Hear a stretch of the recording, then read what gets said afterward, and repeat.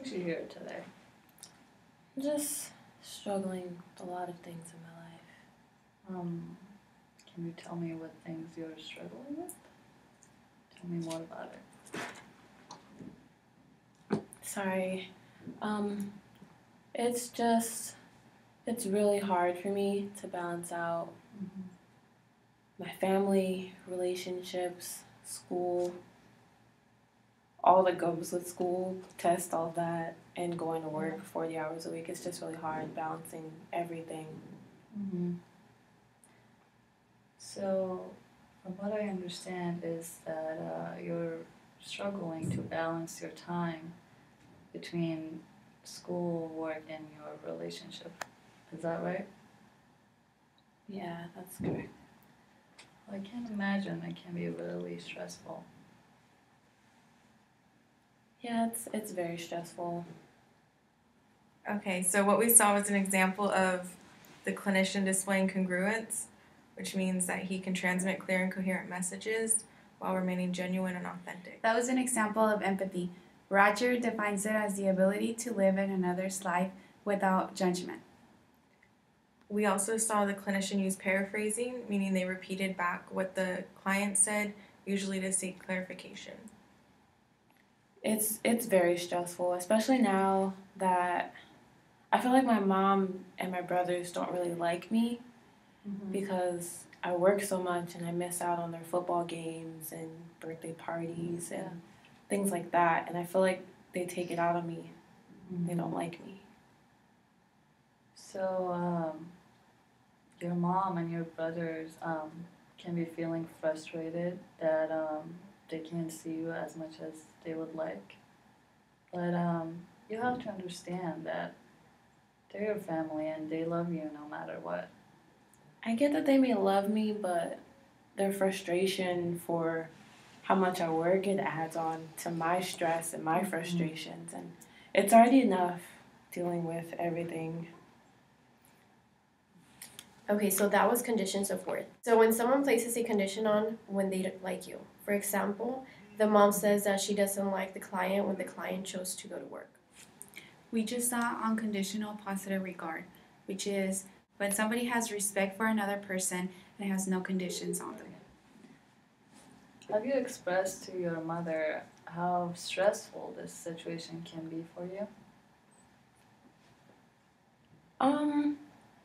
I would like to. I'm just not too sure as to how to express it without, I don't know, hurting her feelings or, I don't know, causing more problems with my mom. Yeah.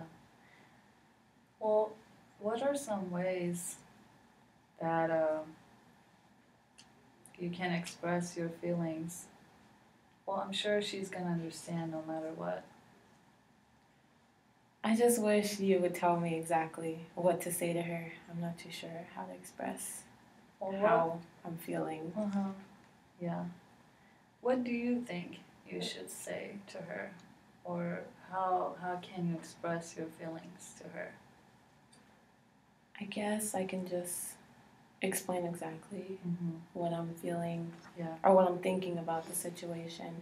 I'm just really scared that she's going to be upset with me.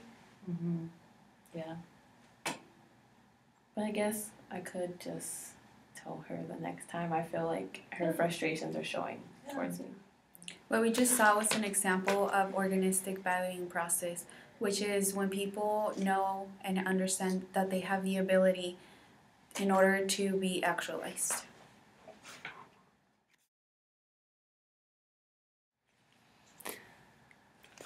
So, in this session, our client came to the session with the problem that she had with managing her time and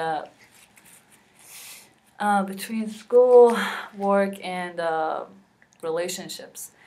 And it kind of seemed like she felt like her mother didn't like her because she couldn't spend a lot of time with her mother. And I could imagine how stressful this was for her.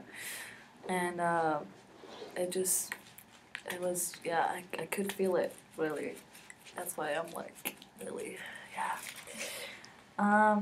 And she was keep asking me questions about how she could express her feelings to her mother. And again, it's really stressful. Can't see, right?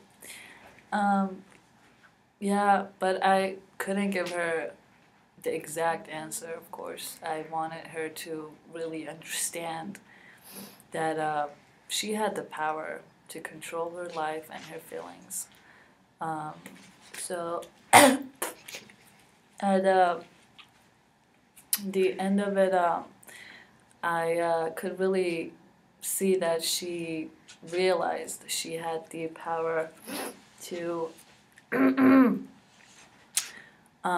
control her life and really talk to her mother and express her feelings. And I think that's it. Fully functioning. Fully functioning is when the person comes into awareness and takes control of decisions. For example, the client became fully functioning when she realized she needed to talk to her mom. Actualization. Actualization is a lifelong process where people strive for expansion and growth. This is something that a person-centered counselor tries to evoke with any client.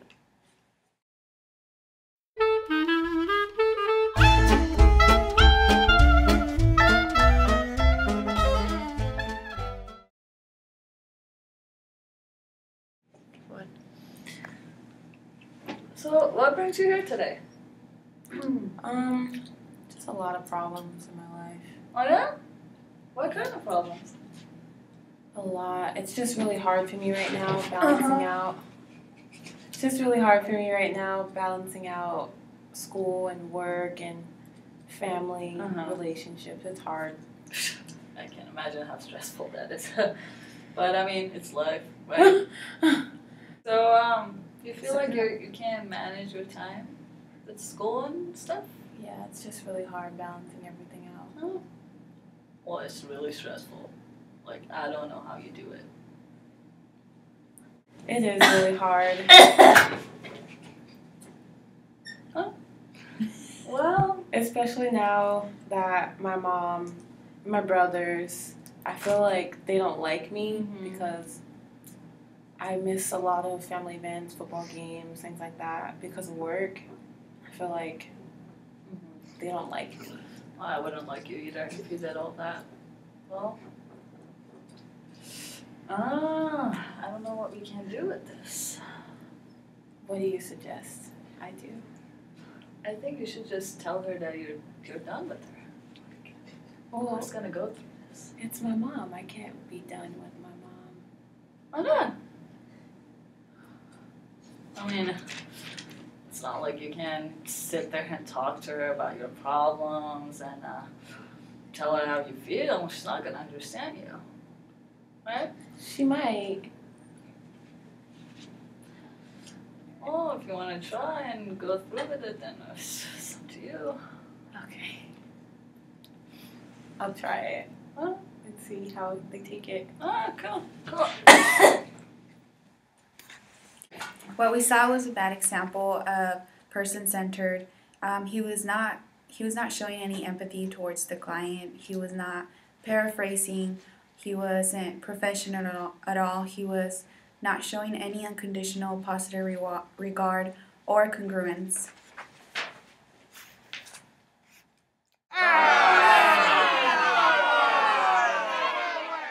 Roger defines it as the ability to live in another's life without that. Okay, that was an example of empathy. Roger defines it. Have you expressed to your mother how stressful this situation is for you?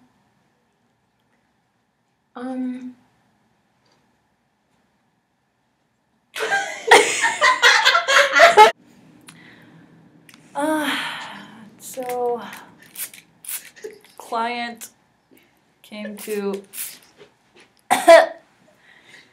the session with the problem that she had to manage her time and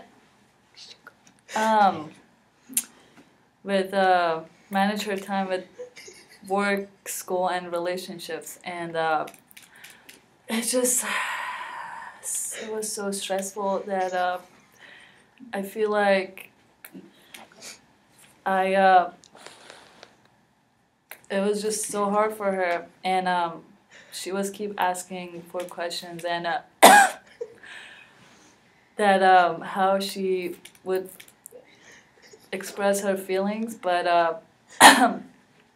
I was trying to make her understand that she has to understand this, how she has to express herself, and at the end of the session, it seemed like she really realized that she has control over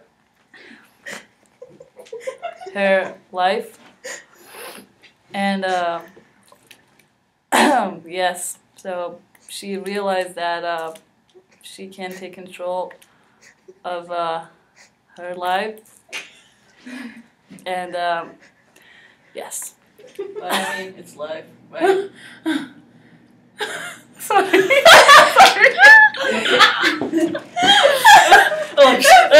It's life, right? Deal with it. Suck it up. Okay.